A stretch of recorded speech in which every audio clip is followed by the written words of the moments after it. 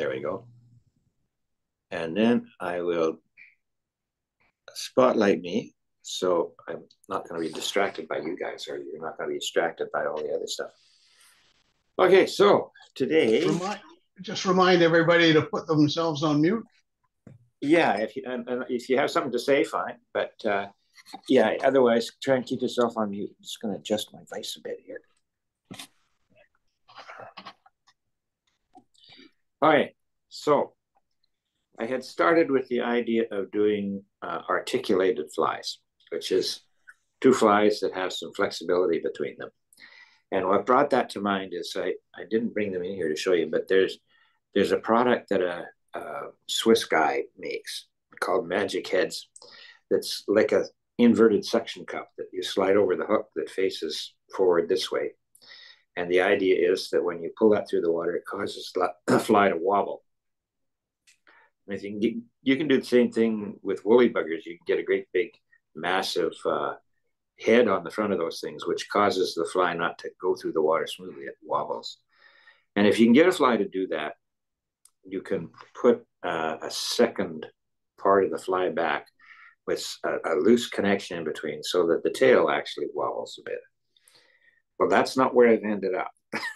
Because somebody wanted to know how to tie the flies, the bunny leeches that our good friend uses to dredge fish out of the bottom of the lakes around here. So they're a variation of a bunny leech. Now, a bunny leech to me was just initially a fairly long shank hook with a little bit of rabbit strip out the back for a tail. And then the bunny leech was wrapped around the hook all the way up. It's palmered up the hook and tied off at the head. And that was basically a pike fly or a bass fly. Now, what we've seen here is these extended body ones that have a fairly long piece of rabbit strip, and it's got either an underbody or something underneath to make it interesting. And initially tied with two hooks with a connection in between the front hook and the back hook. You could tie them on a single hook with just a whole whack of bunny sticking out the back, but then you would get short strikes because the fish would hit the tail of the fly and not hook anything. So the idea with this particular fly is to tie it on two hooks and cut the barb and hook off of the front hook so that when the fish hits the back of the fly, he gets hooked on the trailer. And to extend the length, instead of using a really long shank hook, I'm going to connect the two hooks together with monofilament to give it a little flexibility. Now, with the rabbit strip in between, it reduces the flexibility some, but I will see how it goes. I tried doing it with what are called shanks. You can buy a thing called a shank from the fishing hole or from Robinson's. And I could not for the life of me figure out how to tie it on a shank that doesn't have a hook at the end. How the hell do you put that sucker in the vise? So Florin and I had a little discussion, and he has some ideas, but he's in Jasper today, so he's not going to be tying. So I'll start off doing the two hook method or the sacrificial hook method. And because you're going to cut off the barb on one of the hooks, you want to make sure the front one is a cheap hook.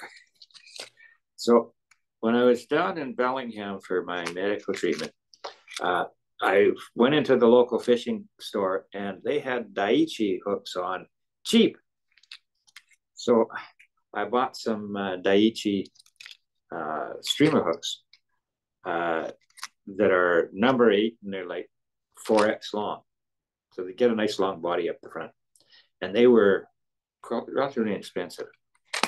And keeping with the cheap, I've got the back one it's a, this is $9 for 25 hooks. That's not too bad. Although I'm not going to cut this one off. That's the trailer hook.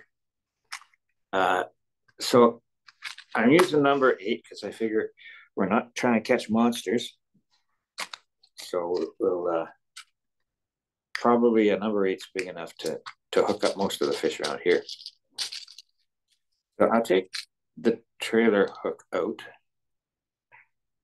If I can take it out of here. And no. Yeah, I had a whole whack of different hook choices that I was looking at using. I ended up some of them using this Gamakatsu, which has 25 hooks for $12. So that's a little more expensive. That's a light wire hook. I gave those up because I thought they were a little on the light side. You could use these guys too, which are number 8 mustad hooks. And they're not horribly expensive either, but they're saltwater hook and they're a little shiny. So I decided to go with these. Oh, and the other thing is that I wanted the trailer hook to have a ring eye, not a turned up or turned down eye, but a ring eye, because that makes it easier to tie the nylon onto that's going to attach to the front hook. So that's the first order of business. Is I'm going to, before I do anything, I'm going to get my pliers here, my non-serrated pliers. I'm going to bend down the barb. There we go. I'll stick that in the vise. And the first thing I'm going to do to this is I'm going to attach the monofilament that connects the back to the front hook. And I'm using Maxima 10-pound, and I'm going to take a good chunk off the spool to make it easier to work with.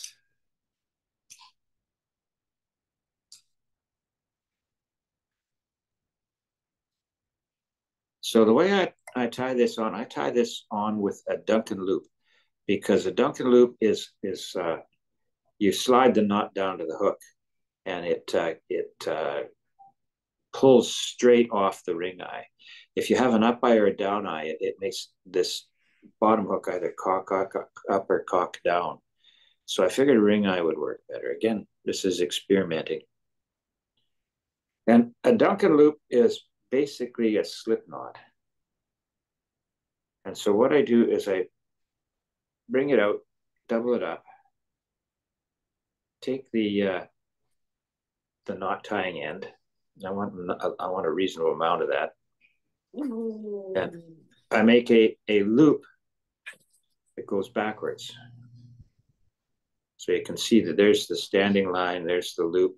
I've got the near end. And I'll take the tip of that knot and I'll run it through the loop, the two lines, the standing line and the bent back loop. I'll run that through 3 times. Sometimes the third one, if this is Maxima, is stiff. It's a little hard to get the third one through. There we go. And then when I pull that knot up, you'll see it ends up being a slip knot.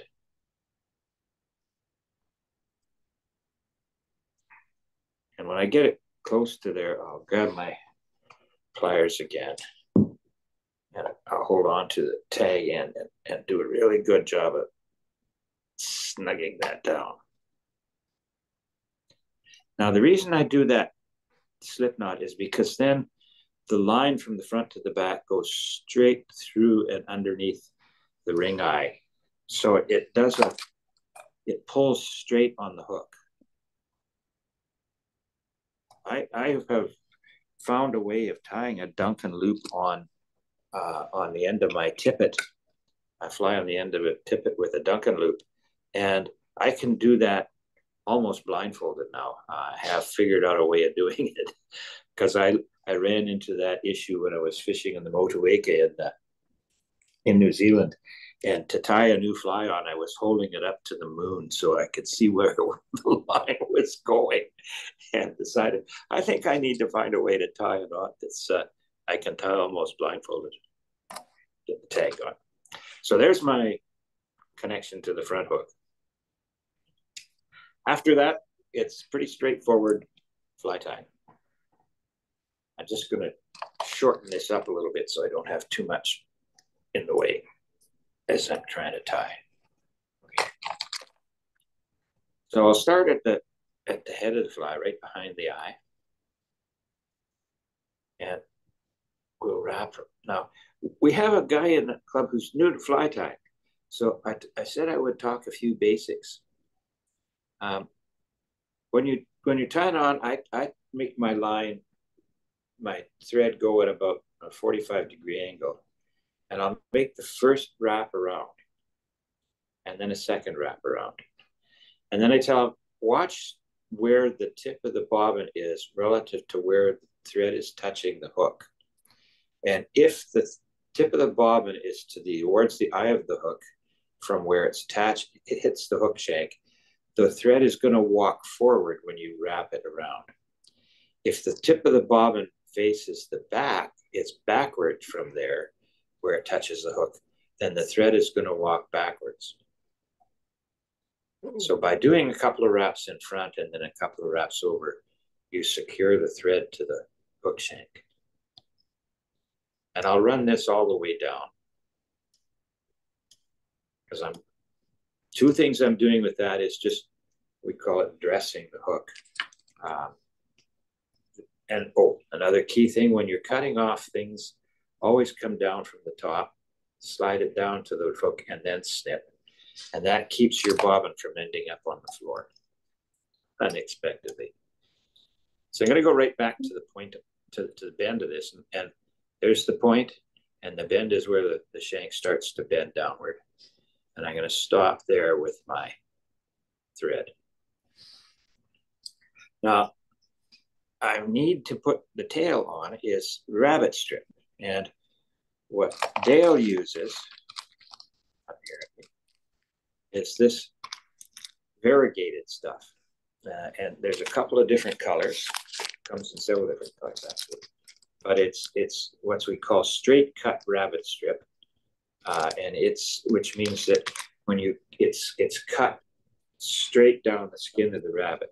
If it's not, you can get this cross-cut rabbit strip that's a little thinner and it's cut not with the grain of the fur. It's kind of cut across the grain of the fur.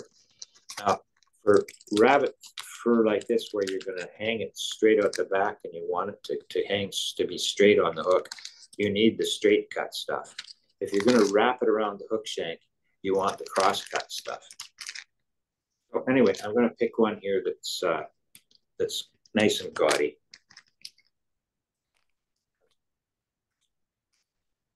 So there he is. Now, the rabbit strip has a grain to where the fur is. And like I say, the straight cut stuff, the fur kind of comes straight out from the leather part. The cross cut stuff, it tends to come off at an angle. So I'm going to use the straight cut. And you see the grain, it goes one direction off the leather of the rabbit strip. So there's my end where the fur overhangs the back of the leather part of the rabbit. And what I'm going to do with that is I want a nice, neat little tail. So I'll come in and just with my scissors, I will snip a point in the leather. Either side.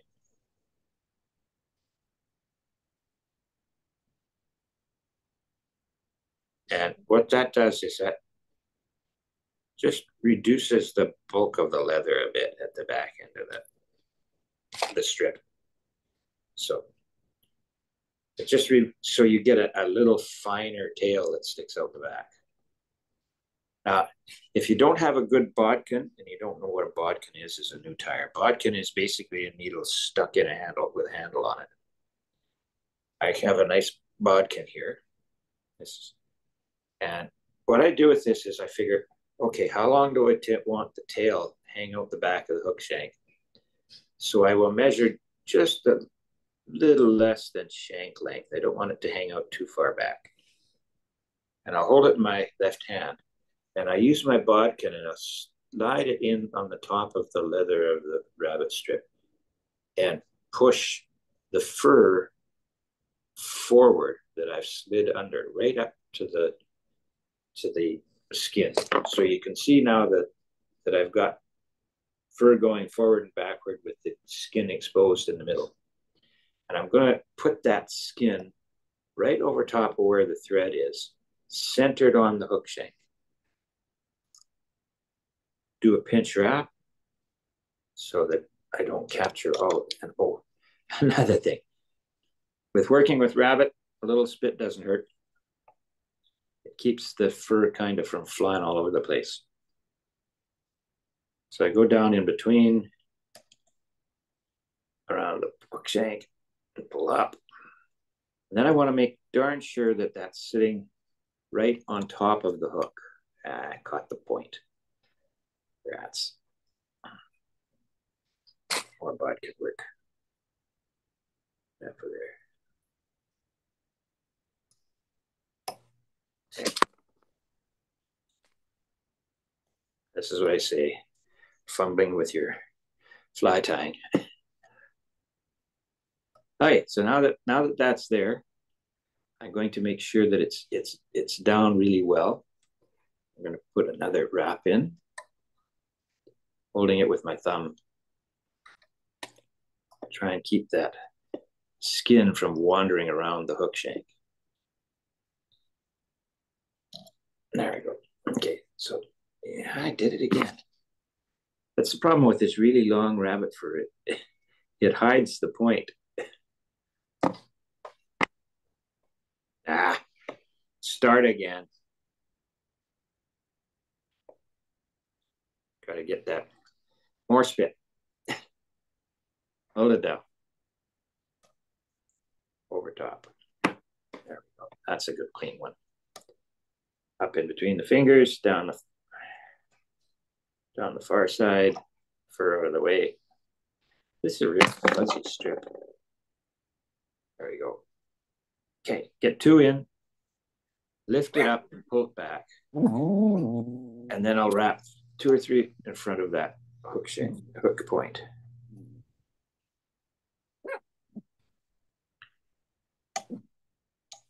Now, I'm going to hold the rest of the strip back out of the way for the time being, because I'm going to tie the body on here.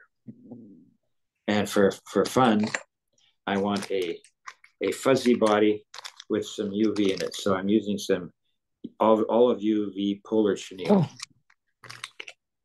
And I will clean up the end, because this stuff tends to unravel at the end.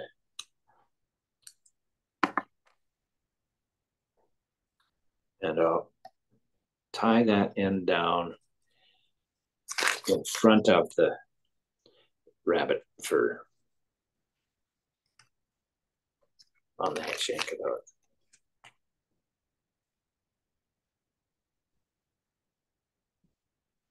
And there's no being tidy about this. So you get a lot of material here that's fuzzy and sticks out of the way. Then I'm going to bring my thread up to the front. And I'm just going to hold the thread out of the way with my bobbin rest here for a minute. So here I just take and turn the rotary vise. But see what happens with this stupid rabbit strip. Get out of there. In the way. There we go. So I'm going to make a bit of a fuzzy body up here with the polar chenille. And all that does is it just adds a little flash and bulk to the body of the fly. We're going to do the same on the front. I'm going to stop wrapping the chenille up a good eye width back from the eye of the hook. And I'm going to tie that in there. A couple of wraps to hold it down there. A couple of wraps in front. Keeping my monofilament out of the way. And then trim off.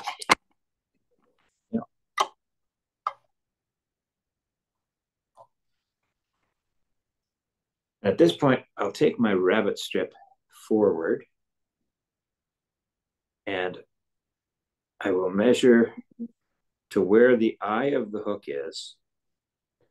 Use my bodkin to pull the stuff I don't want forward out of the way so I can get at the actual leather of the underside part of the strip. And then I will put my first wrap on here to hold it in place. Second wrap, top of the hook. And then I'll come in with my scissors right where the eye of the hook is and snip the strip. Trying all the time to avoid where I've got my mono. And then I'll build a little bit of a head here just to cinch that rabbit strip down. So you see now I've got a nice fuzzy bit of rabbit strip headed towards the back of the fly. And whip finish the back from the front. So we now have tied one fly.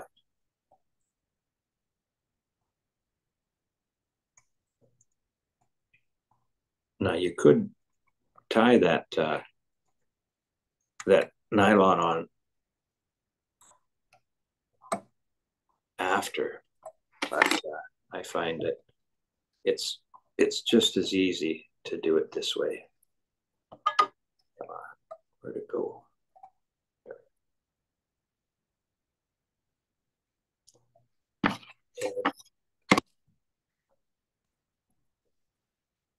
So you could tie the back fly by itself first and then tie the mono on the front. 6 of one, half dozen of the other. So there's the back fly.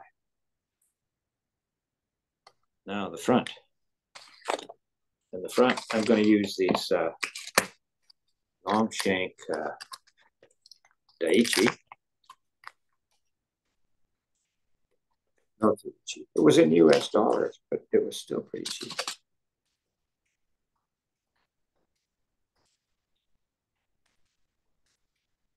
In this store that I went to in Bellingham, they had a small section of fly tying material. I would have thought, being in the vicinity of the Skagit River, that there would have been a lot more stuff, but no, there wasn't. I want to put a head on this guy. So I've got an orange bead. I'm going to put that on first. And I want this is one of those slotted beads. I didn't have one that didn't have a slot. This is what I had in stock. So I'm just going to put I got to do the same thing with this one, darn it. To get that bead over the barb of the hook, I just have to pinch it. It's going to disappear anyway. Pardon me. The reason I'm leaving the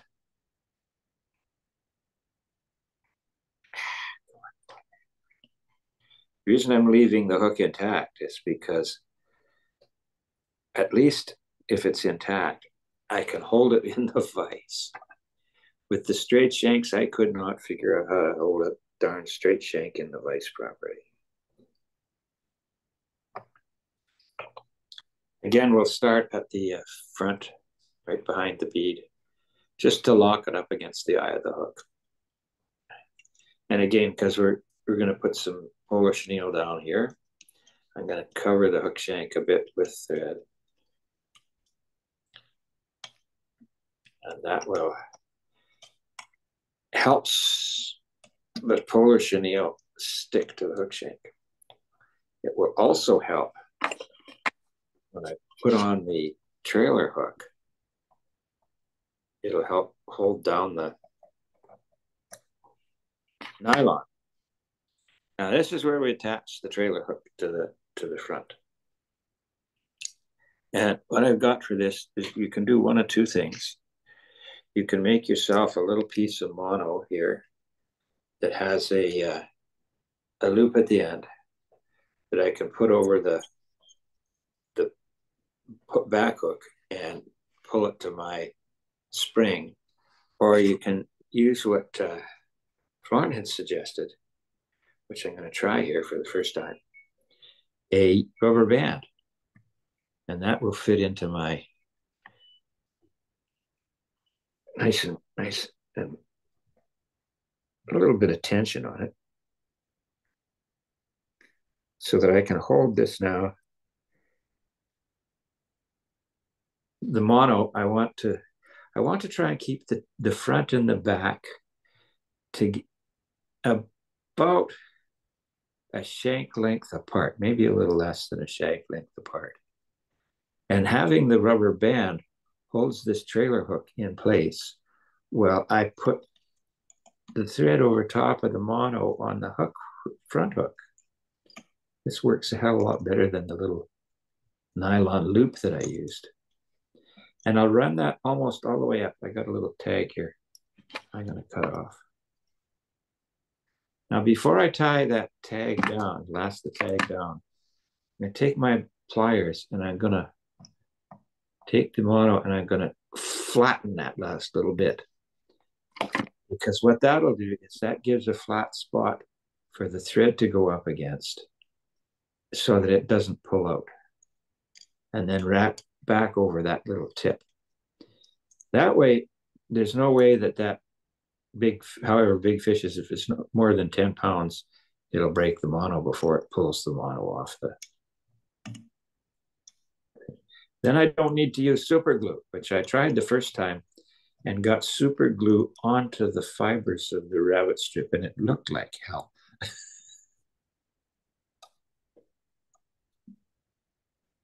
Now, I have cut the rabbit strip off rather than leave it on this one so that you can see the space here as I'm tying the next strip on. You can keep them all as one piece of rabbit strip, which is how I tied the other ones. And I may do a second fly and just to show you that.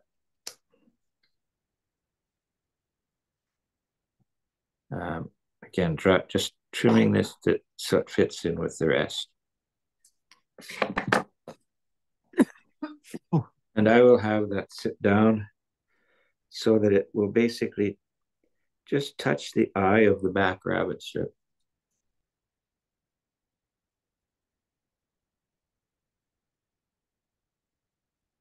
So you basically have two flies that are fit together here.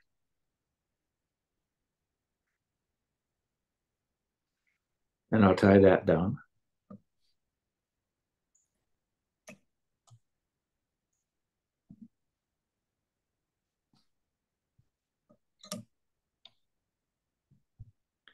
Again, lift it up so I can wrap in front. Keep that back out of the way. Get my polar chenille up. And tie it down. And don't care if this is ugly. Once again, my bow and rest up. And then wrap. Get back here. That's the problem with dealing. That's why I cut the other one short. Otherwise, you got to keep this extra long rabbit strip out of the way. And it's not easy.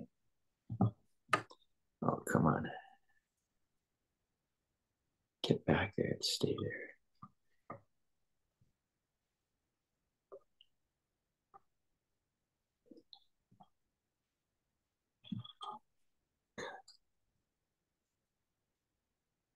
I'm going to take the time of shoving that in the spring so it doesn't keep flopping forward. It's not going to do it. Okay, finally. This is why I say this is experiments in fly tying.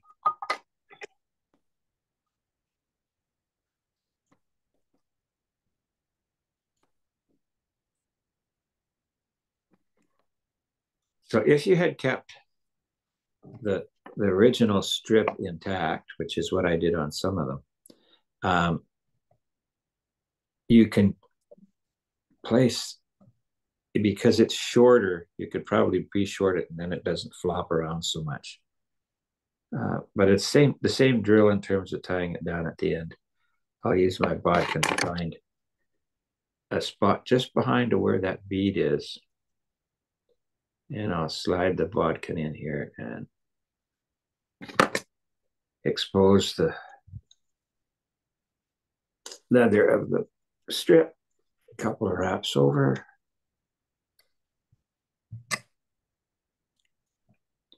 And then pull everything back. Wrap it front. And trim this guy off. And now right where that stub of leather is, I'm going to build a little bit of a head just to make sure it's on there really good and provide a bit of a transition between the bead and the rest of the fly. And then we'll do a couple of whip finishes.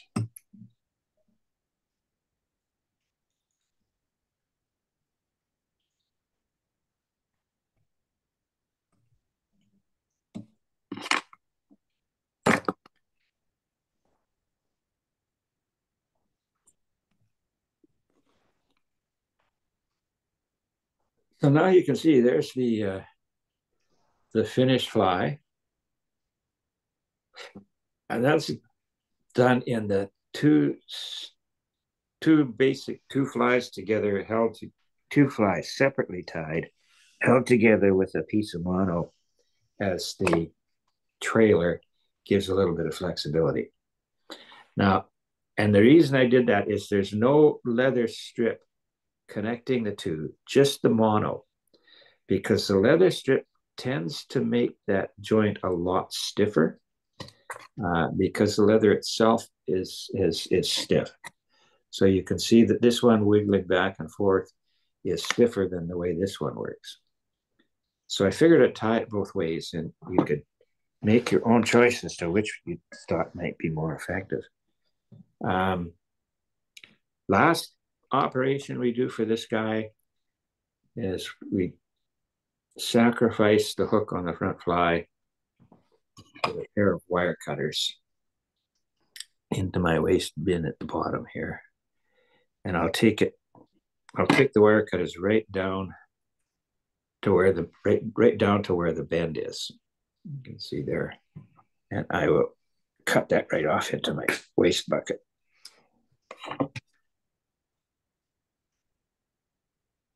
There you go. So I'll stop the spotlight and we can chat. And if you want, you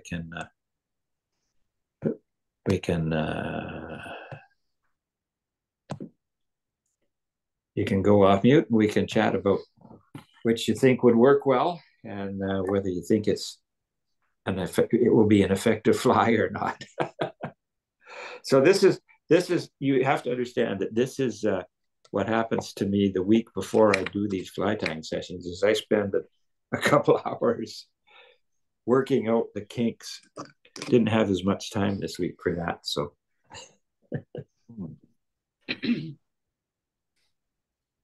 So there you go. Question, Dale, do you tie a single strip of rabbit fur, or do you do the two separate hooks? I tie my articulated hooks a bit different. I use when I first came here, I bought everything. I forget his last name, from Doug, and he had all these hooks and hooks that I never used for my other flies. So I use them as sacrificial hooks. Yeah. And what I use, what I found out what works for me and for me trolling is I use a trailing hook. And the trailing hook that I find it works best for me is it's the number 10 all around hook. It's not very big. The eyes close tight and it has a bit of a wider gap. So what I start with an articulated hook, I put the sacrificial hook in the vise. I use, instead of mono, I use 10-pound braid. Okay. And I just leave it hang. I so the braid, you know, I leave the sacrificial, or I'm sorry, the trailing hook, whatever length you want, maybe 1.5 inches, 2 inches behind where you're going to cut off the sacrificial hook, the end off the sacrificial hook, the hook part. And anyway, what I have to do, because that small hook, you can't fold over the braid and stick it in. I stick one end of the line through the eye, then the other end in, and then I loop it over and pull it up. So in effect, it's looped. There's then two lengths of braid goes forward to the sacrificial hook.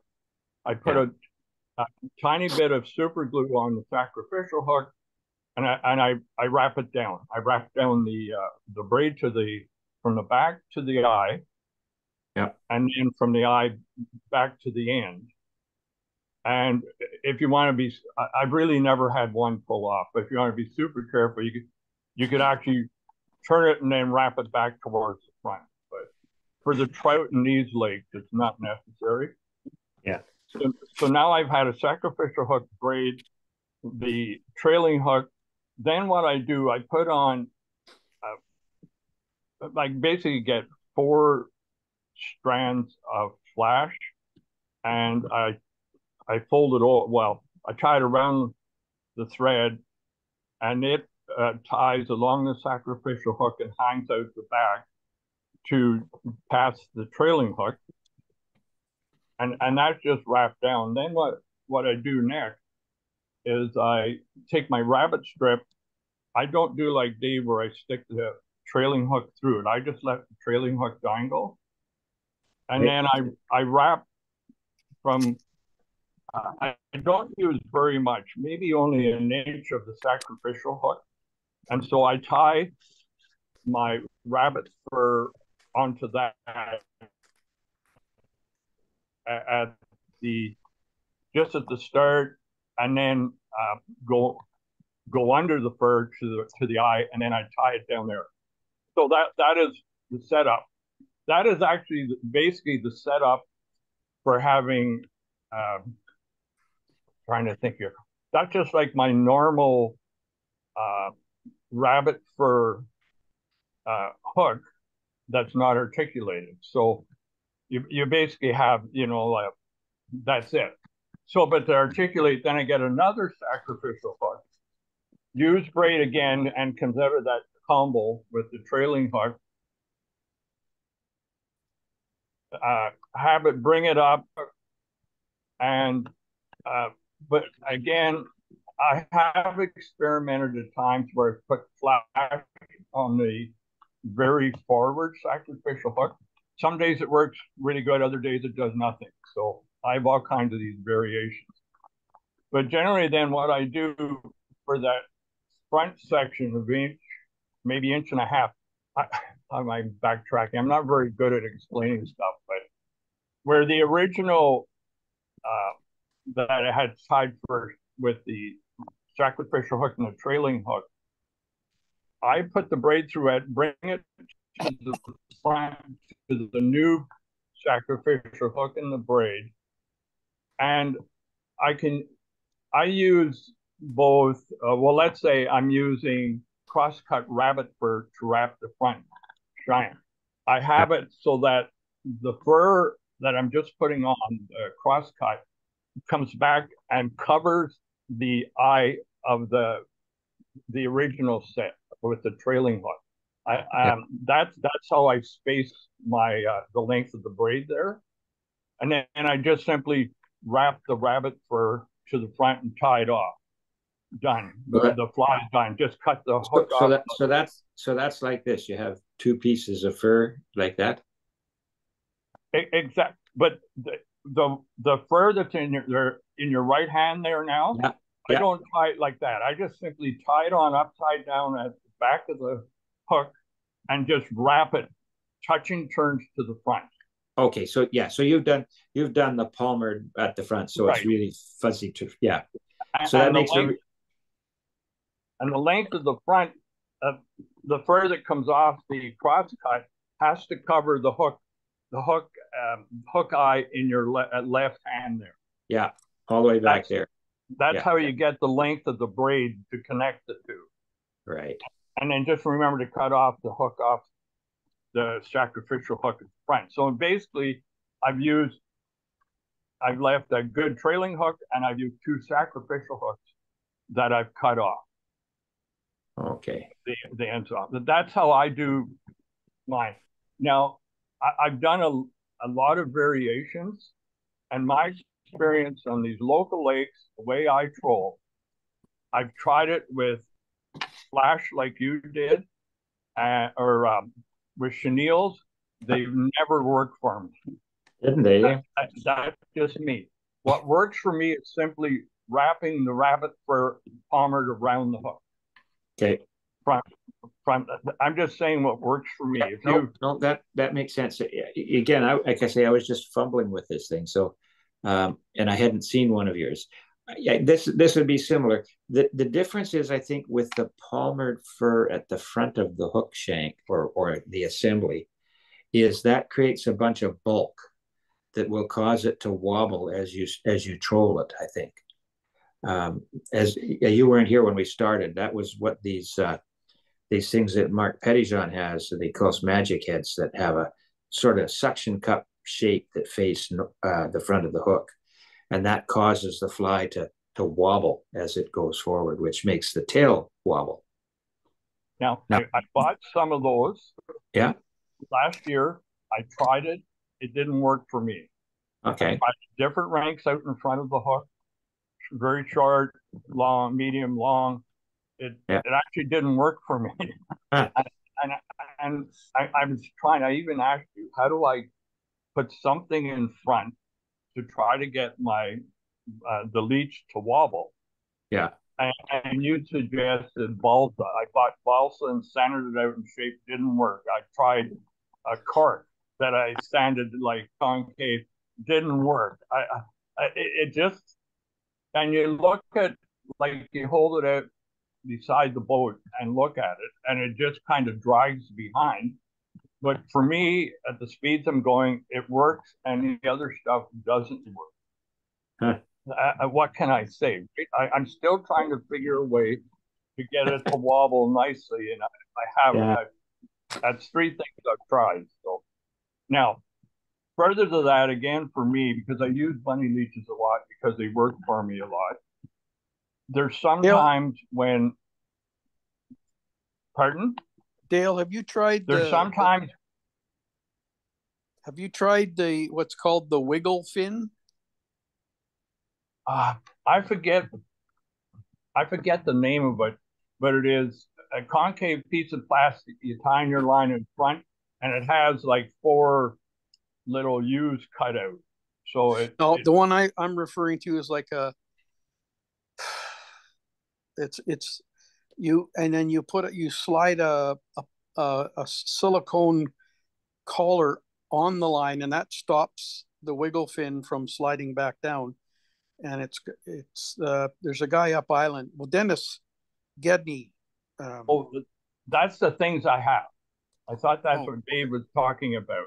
And you buy the stopper, so you place the stopper where you want to. And I tried lengths. Now, I think for me, the secret to bunny hair leeches for me is the colors. I have all these colors. One day I have pure red, and for 2 hours it was showtime. I couldn't even get the line out.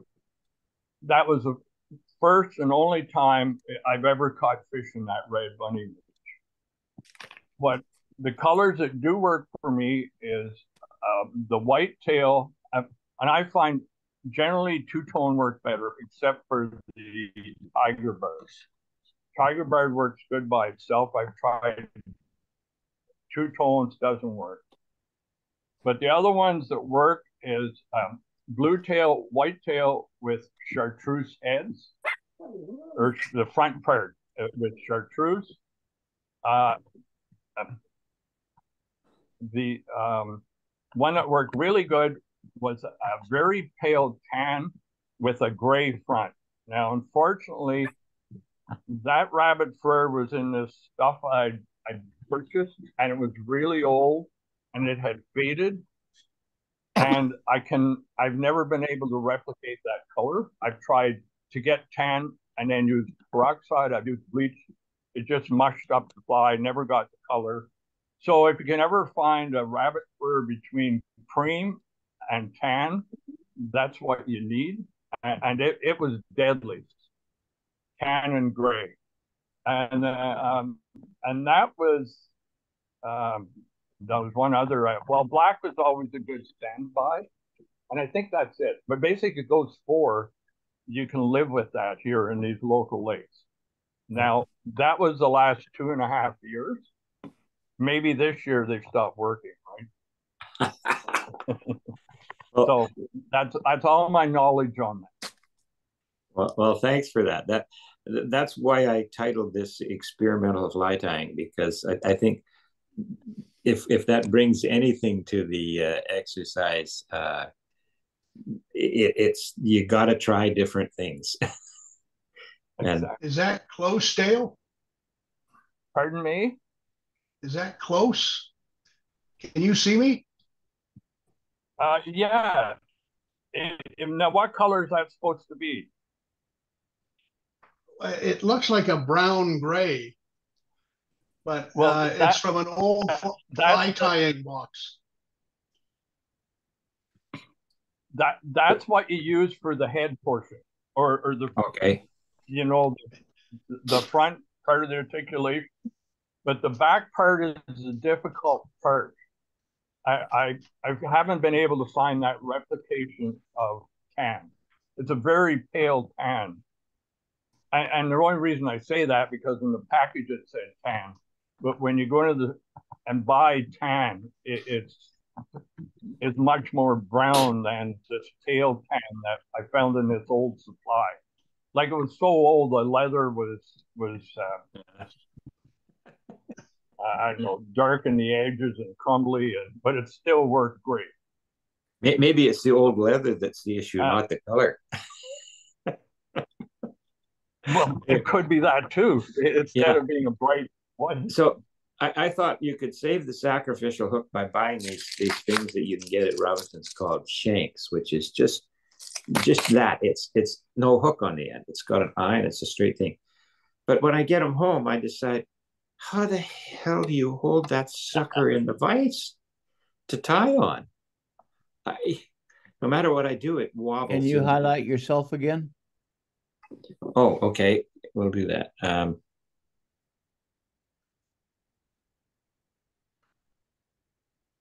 So that's it there. It's just, it comes in a package like that. You can get, it's fairly hefty. You can get them in different lengths, and that's what it is. Looks on the end. So how do you hold that in the bloody vise? It bury the back end in the jaws, I suppose, and then you could do your bunny leech on the front, but you'd have to have your braid or mono pre-applied and glued out the back, and then you do your rabbit strip with the overhang, and then when you tie the secondary hook on, I suppose you could leave this hang out the front and tie the secondary hook, but I just couldn't put this in my brain. I just couldn't put the sequence together. So I didn't have much time this week to experiment. It's been a very busy week. Well, I found that those shanks are many times more expensive than using inexpensive hooks. $12 for 25 of the suckers. Yeah. So if you buy a cheap hook, which these ones were $10 for 25, or I think the other ones, because I bought the ones in the States, they were particularly inexpensive at this place in Bellingham. So I bought a couple of packages of them there, because then I can cut the tail off and it's not so bad. They were like $5 US.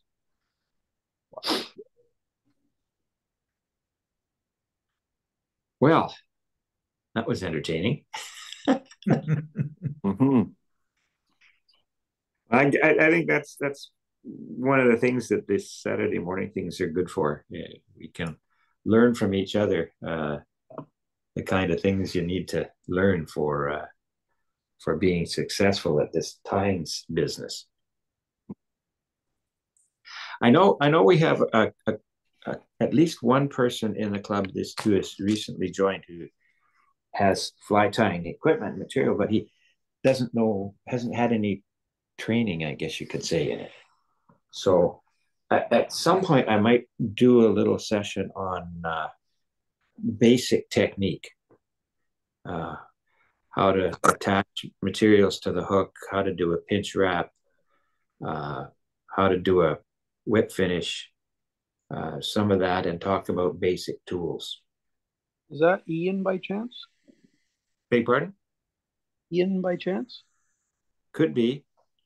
He just collared me at the end of the last meeting and said, big tall guy? Yeah, I think so. Yeah. Yeah, that's Ian. Yeah. So, but I think, there's probably all of us that can share different techniques that we have that we can teach each other. I've learned a few over the years, and I'm sure each one of you has got a few that they've learned over the years. Mm-hmm. Yeah, week in and week out, I keep learning new things by coming back to these Saturdays. I think they're great. Yeah. So there's Gates here. I'm going to give you something new. I just got a phone call from Brian Pallas.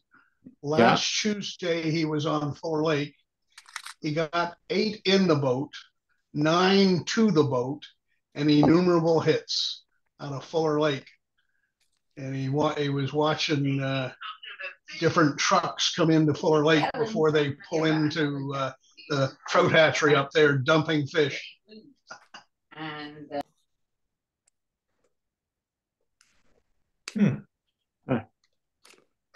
that's what the guy said on our tour, that if they have any left, they dump them in Fuller after they've gone out and done their run. So it gets more fish than the other ones. Yeah. Maybe we should change our fish out. Not to prospect. They just dumped 7. No, they jumped. The last dump from freshwater was 700 grams. So £1.5 pound. Yes, I know. They put 1,000. They put 1,700 gram fish in and 2,000 catchables. Yeah. So, and I think it'll be pretty good fishing prospect. Yeah, you're right.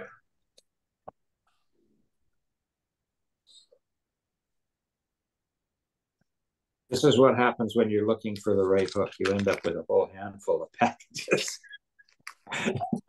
None of which really were the ones that I wanted to work with. Well, you know the saying, the guy with the most toys at the end wins. Yeah. That's true. Yeah, there's a number 10 streamer wave. That one's got a long hook shank as well. That would be a good one for the front if you're not going to cut it off. Speaking of the guys with the most toys, I have probably 10 boxes of Ron Duncan's fly tying material. Yeah, selling in January. There's a whole pile of it.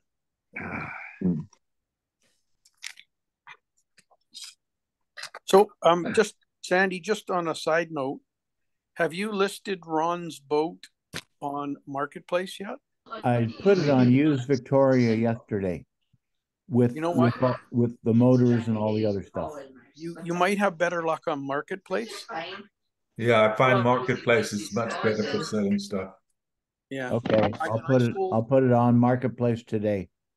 I sold my inflatable boat in less than 24 hours on Marketplace. Okay. Thanks for the heads up on that. Yeah.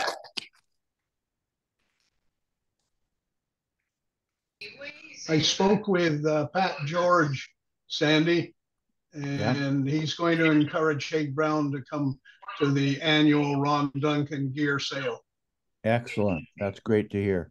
Yeah, and we'll try and get out to West Coast fly fishing But it was suggested that we not do it after a meeting, but on a weekend, so more people could attend. Don't seem to be able to talk. I'm open to anything that'll help move the stuff. Well, I'm certainly, I think you should come to a meeting first for the stuff, and then probably leave it there, and we'll do it, and then we'll do it on that weekend. Is that everybody think that's a good idea? Yeah, that's a good idea. We have access to the facility. That'd be great. I can be bribed to meet you there to open the door. Good. Is it coffee or beer that is your bribery? So can you fellows hear me? It's Cormac Gates from Qualicum Beach. Can you hear me okay? Yep. All right. So I'm with Mid-Island Castaways Fly Fishing Club, and it's my first time. I first of all like to thank Sandy and everybody else for lots of good information this morning. But a couple of questions for you. If you're having an event in Duncan, would you let us know? Because we probably have quite a few people who would like to come down and participate if you have a sale going on there. The second thing is, Sandy, have you used articulated fly shanks? The old one is the Waddington shank, but there's a whole variety. I looked at those, and again, the Waddington shank that has the two upturned, or one flat and one upturned. How the hell do you hold that in a vise? Well, I couldn't figure that out either. Yeah, I've tied with them, and one of them is an upturned eye. You can hold those in the vise without too much of a problem. Yeah, because you put the eye in the vise, right? You put the eye in the vise, and you can turn your vise sideways, so you have a right orientation. Yeah. But there's a whole bunch of others. I've just been looking on the internet. And there's all kinds of others now that are available with that double-ended eye. So you might want to look at that. Yeah, there's somewhere you can you can clip the eye of another hook in them, because it's one piece of wire that's got two eyes, and there's a split in the middle. Yeah. So you could slip the eye of another hook in to hook it into the formed eye. That looked interesting, but I didn't have a lot of time this week to do that kind of experiment. So, well, if you can find for that front fly, front shank, if you can find a fairly cheap source, if you like, doesn't really even matter the length, you're going to cut them off anyway. I've got a collection from 40 years ago that I don't mind using for that front fly, and just clip the bend off. Yeah. By the way, if any of your guys want to join us on a Saturday morning when I send out the invite here, just tell them to show up. We're more happy. I've been forwarding it to everybody, but because it comes out Friday, a lot of people they aren't checking their email often enough. What can I say? Yeah, normally I tried to get the notice out on a Thursday, but again, I didn't find out from Florin that he wasn't going to be around until yesterday. So well, we do have 3 members of Mid-Island Castaways on this morning. Gord is on as well. I'm here. Oh, welcome. Thank you. Yes, it's nice. Good forum to exchange ideas and experiences and learn something. Yeah, you could remembering what you learned. Give us an idea where's some good fishing up there. Well, I'll tell you what, Horn Lake has been very good for gutties, seasonal. February and March worked very well, and I've had great success with orange articulated bunny leeches. But quite a bit smaller than what we saw tied today. Yeah. Yeah, the ones that I tied are because Dale has been tying some fairly long flies. Mm-hmm. Yeah. So a little bit more about Horn Lake at that time of year. You fellows might want to take a look at it. The cutties are starting to stage for spawning at about the same time as kokanee fry are starting to appear out of the upper big qualicum. And so you can use egg patterns as well as small minnow patterns for them, and fish in the shallows. So it'd be about 14 feet down to maybe 5 feet, right at the mouth of the where the upper big qualicum enters into the lake. Is Horn Lake got restrictions on motors? No. Okay. It's a pretty big lake. It's a big lake, but if you go to the boat launch at the west end of the lake, you can stick right close to shore.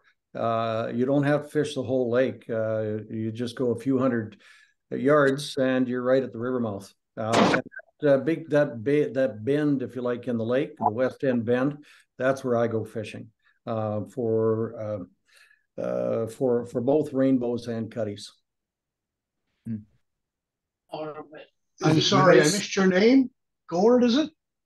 She has to go tomorrow because she's got Sunday school. Sorry, she has to have somebody with her. Carmack? Is that correct? Yes, that's Cormac. Right. Oh, okay. Yeah. Cormac, thank you very much. Can you use electric motors on, like, it's not too far that I could use an electric motor? Oh, absolutely. It's I've been fishing with friends who use their electric motors. I use a fishing kayak. And I've also used just a rowing pontoon boat as well, and easy distances. Hey, Bill, if I go, I'll tow you to your location and then you can play around and I'll tow you back. I've got a kayak that goes 4.5 miles an hour.